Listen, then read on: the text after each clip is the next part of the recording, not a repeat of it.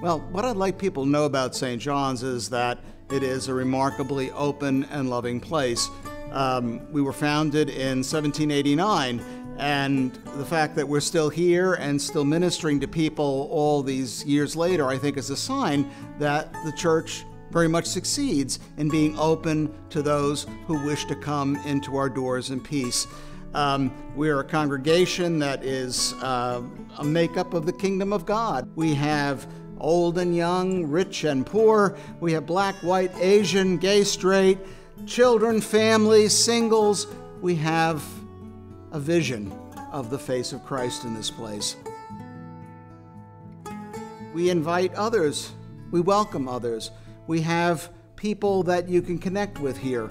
And as a result of that, we're in the midst of bringing together people as opposed to what our society does, which seems to try to rip us apart.